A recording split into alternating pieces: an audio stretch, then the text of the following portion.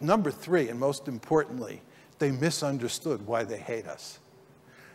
This is a key issue. The question is, why did they attack us on September 11th? Why do they hate us? There are two possible answers.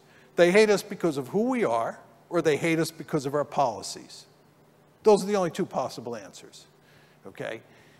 We, of course, were not going to say they hated us because of our policies in the wake of September 11th, because if they hated us because of our policies, then we, in part, would have been to blame for what happened on September 11th.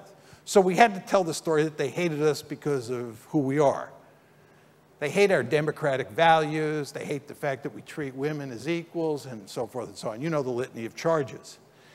The truth is, there is a huge amount of survey data on this. There is a huge amount of anecdotal evidence on this, and they don't hate us because of who we are. They hate us because of our policies. Okay? But we said they hate us because of who we are. Right. Now think about this. Remember the Bush Doctrine. What was the Bush Doctrine all about? The Bush Doctrine was all about going into the Middle East and turning countries like Iraq into democracies. It was all about speeding up the Fukuyama process, right? In other words, what we were saying is, if they hate us because of who we can't change who we are, so we're going to change who they are. We're going to make them look like us. I was adamantly opposed to the Iraq War, as many of you know, and I have many conservative friends, and I used to say to them in the run-up to the war, how can conservatives like you support this war? And they would say, why aren't you supporting this war, right? You're a conservative. And I'd say, anybody who's got a conservative bone in their body should be opposed to this whole operation because it's social engineering on a grand scale. This is one of the most radical foreign policy endeavors I've ever seen in my life.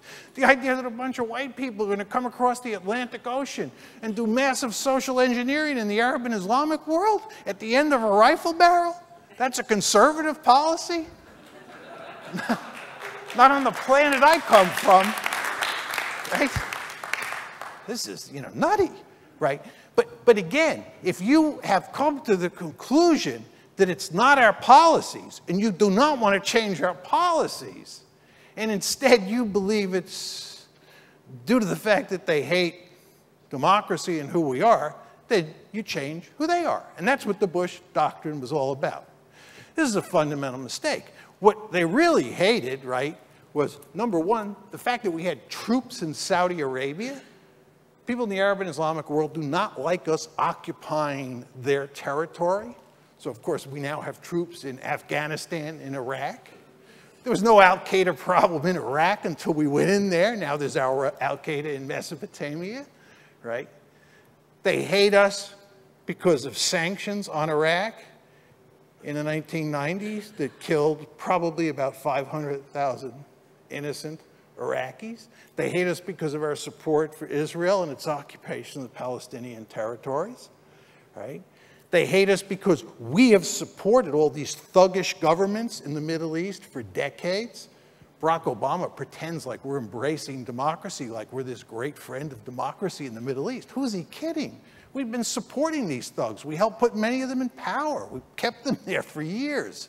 We've been no friend of democracy in the Middle East. One of the principal reasons there's no democracy in the Middle East is the United States of America. Everybody knows that. But the people in that region don't like our policies. You can disagree with them, but they don't like the policies. And actually, many of them like the United States and like American values. Anyway, so we misread the threat. Second is we did not understand the limits of